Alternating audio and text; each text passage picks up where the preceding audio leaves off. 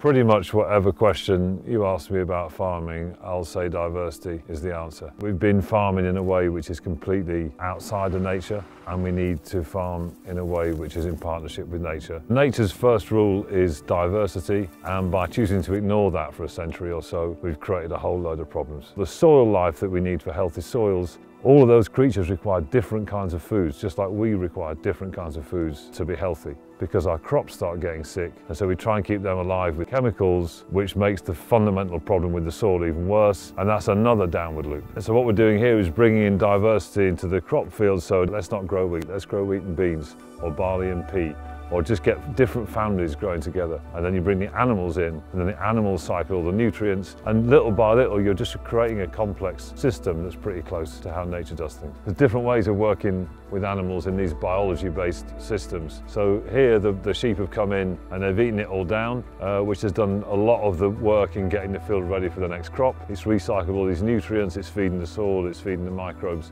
it's all part of that cycle.